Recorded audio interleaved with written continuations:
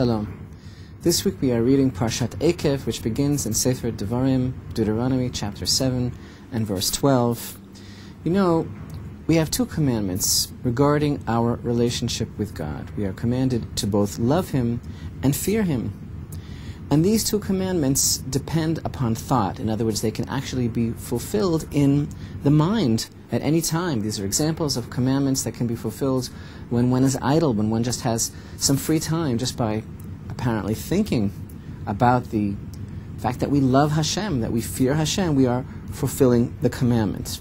But actually, the main observance of these two commandments is, for example, when we refrain from sinning because of fear of God, and likewise, when we observe His commandments with enthusiasm, with all our might at all costs, because of love of God.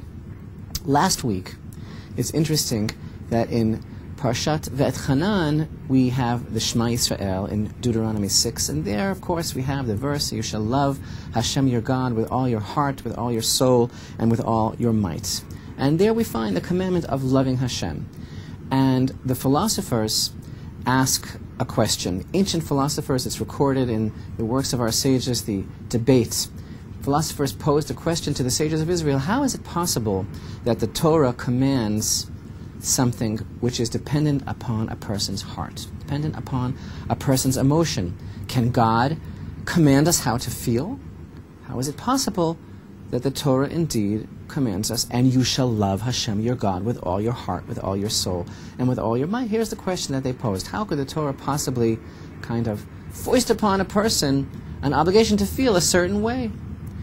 And really, in a nutshell, the answer is that it isn't as if the Torah is commanding something unnatural, telling us how to feel, because really the love that every Jew feels for God is part of us. It's part of the innate essence of who we are. It's very close to the surface.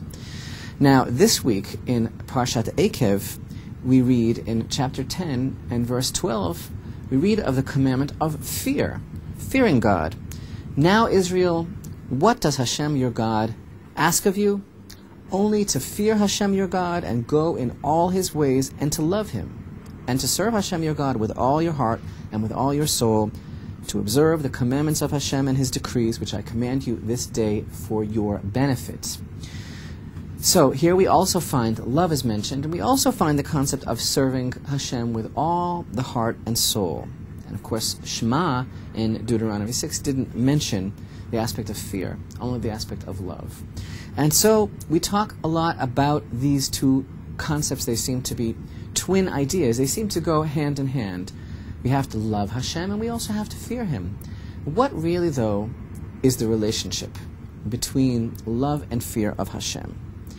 And so the idea really is that when a person considers all that God does for us, and the fact that He constantly watches us, and the fact that He constantly has us in His care and sustains us, we feel obliged to love God just as we would feel obliged to love any benefactor, really. But we're also taught that we should love and praise God for every breath that we take. But this is not really the highest level of love, because if it's really dependent only on the good that God does for us and that we receive, then a person might abandon that love if things go bad, at least according to our perception.